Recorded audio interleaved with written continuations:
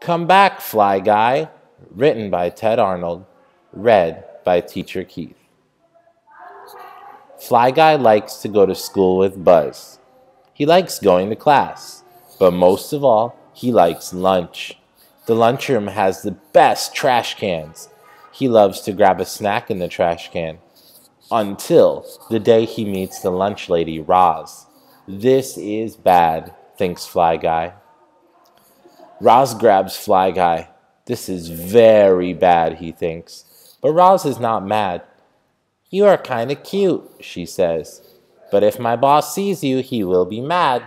No flies in the lunchroom, not even in the trash cans. You must scat. Just then, the boss yells, Roz! Roz's boss is mad. This is bad, Roz thinks. We cannot have flies where the kids eat, he yells. You are fired. Roz is very sad. A new lunch lady comes.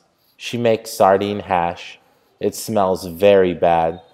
It looks like it came from the trash can. This is bad, Buzz thinks. They must get Roz back. Buzz makes a plan. He tells Fly Guy, this plan will only work if you fly fast. If you are too slow, smack! Fly Guy is glad to help. The next day, Fly Guy goes back to the lunchroom.